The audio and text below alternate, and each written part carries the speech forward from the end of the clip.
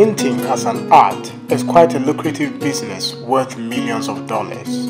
But hold it there, don't change your career plans yet. In Ghana, the story certainly is not the same. At the heart of hard economic conditions, everybody wants an attractive or white-collar business. So we find out why, in spite of so many economic challenges, people still put up and manage art galleries and art shops. Could it be really for the love of art? Come along and let's find out.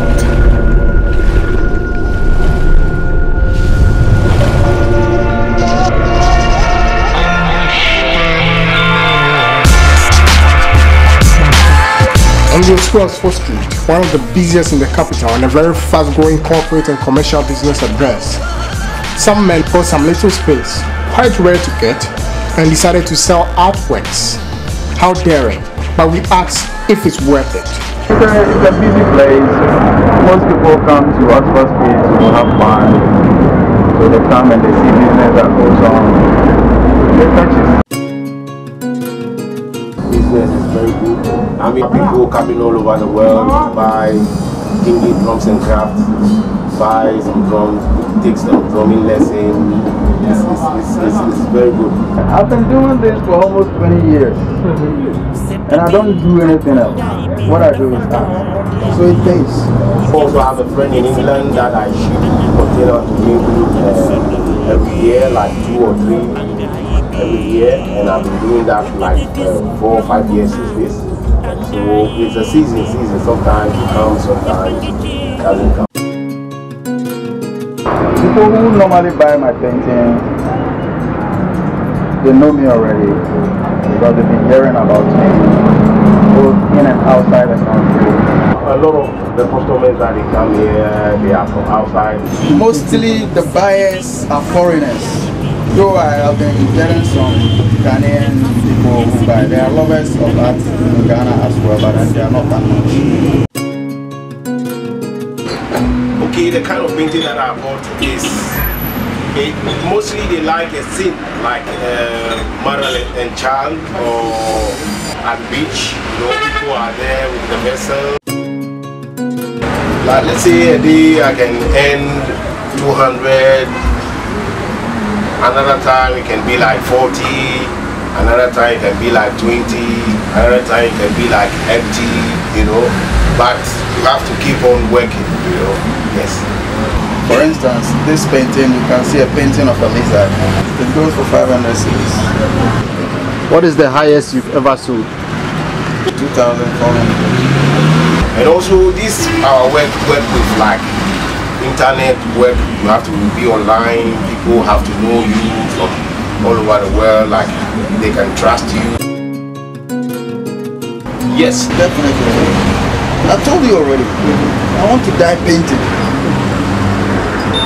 So every single money I make, I will want to invest to paint. it's very good because I still want to do it, and not also because I want to end something, but it's a talent from God, you know, it's a vision from God, and I like doing it. But they shouldn't get in because of money. They should get in because it's something, I don't know how to explain it, it's life. Also to tell the people that they are interested in the art, or they are talented by God gift to come to this world to, you know, do the art and craft, and they think it might not earn them anything, you know.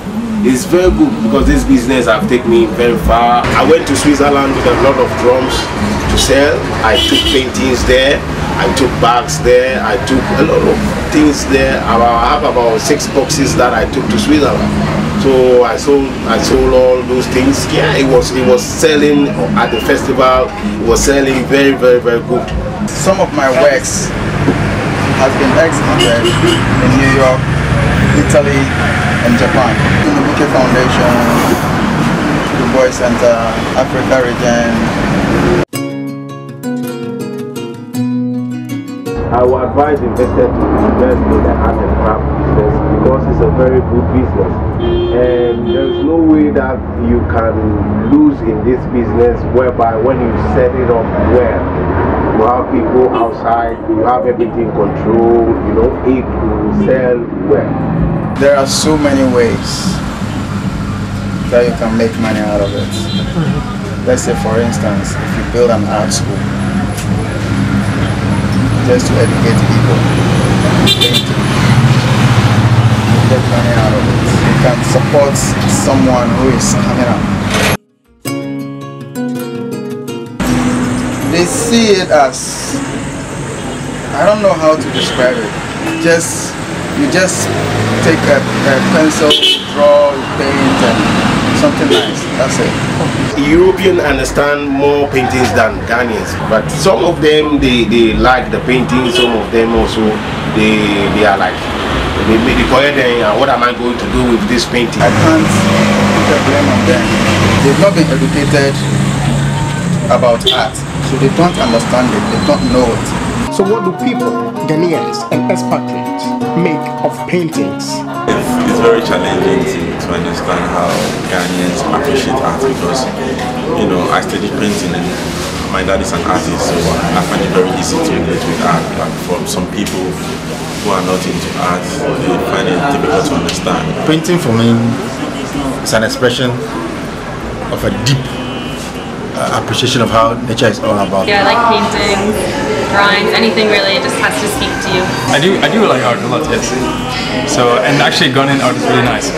If I had a big container, I would take a lot more with me. But yeah, they're great. I think artwork in Ghana really speaks to the culture. No, I don't have one in my house for now, but I'll be getting one very soon. I'll be getting lots of them, not one. I actually have it at home in the US on my wall from my first time in Ghana.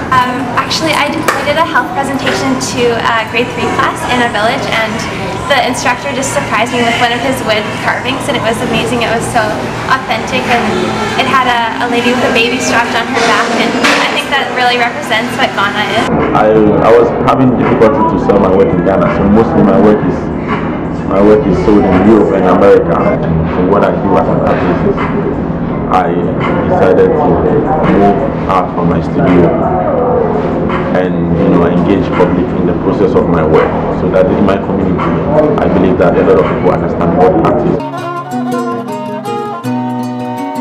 For now, yes, because I believe you've been traveling around Europe and you see what people are doing and it also informs your work. So I think Ghanaian artists are required to work. Some of us want to die painting because we have passion for it, we love it. Art is who we are. I mean, the most highest African selling artist is a Ghanaian. So I think that it also gives a good representation of Ghanaian art. Can passion and appreciation for the art affect sales of paintings and artworks in general? Things may not be so encouraging now, but those with great love for the arts are quite optimistic about the future of painting business in Ghana.